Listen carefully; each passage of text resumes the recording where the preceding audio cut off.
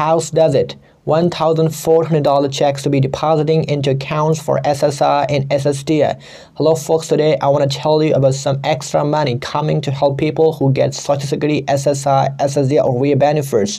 Things have been getting really expensive lately, which has made it hard for people to pay for things, especially those with fixed incomes. Food prices are way more than before. Gas prices have more than doubled too. Rent, medical care, utilities and other needs keep costing more each month as well. For the over 25 million Americans who rely on these benefits, keep up has definitely been a big struggle.